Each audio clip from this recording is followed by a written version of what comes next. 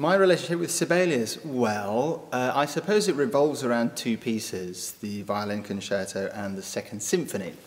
And the Second Symphony is a very precious memory to it because I performed in an orchestra with Bernstein conducting at Tanglewood Festival in America in 1986.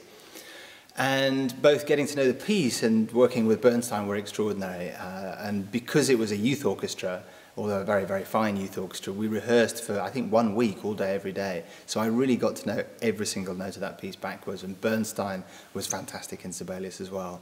So that's a very precious memory, getting to know that piece. And, of course, I'm sure everybody will say something similar, that you do have a relationship with the landscape of Finland through this relationship with this music. I don't know how that works, but it really does. I've been here in Finland many times on holiday, up to Lapland, probably 6, 7 or 8 times. I learned to ski in Levi. And yes, the landscape is in the music. It's a mystery. Then the other piece, the violin concerto, I listened to the concerto in the recording of Victoria Mullova, also in the late 80s, I think. And while I was living on my own in Wales, studying very hard for several months, it was one of the recordings that I listened to over and over again. So it was quite a surprise that I ended up marrying Victoria some years later. So of course that piece is also very special for slightly different reasons.